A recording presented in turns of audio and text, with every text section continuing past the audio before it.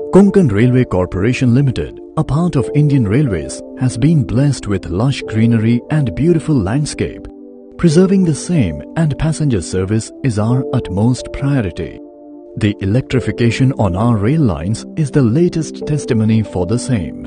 But what goes into electrifying a rail route? It starts with precision planning by several engineers, leading to erection of masts, tunnel brackets,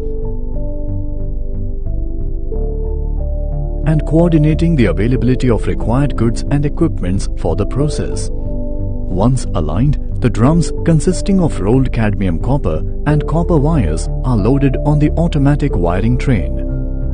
After all the necessary approvals, the goods and equipments are moved to the predefined site of wiring.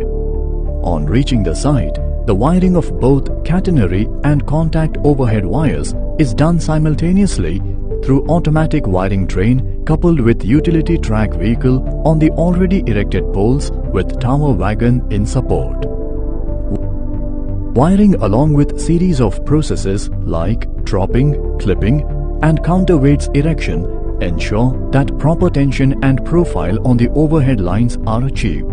These lines are connected to substations at periodic distances to ensure a constant flow of electricity throughout the line.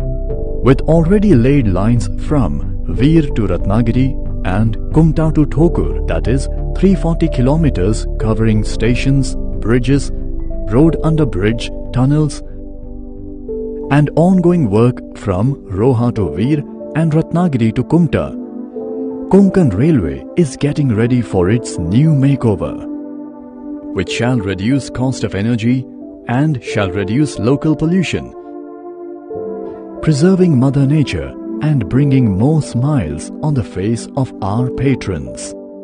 Konkan Railway, we serve.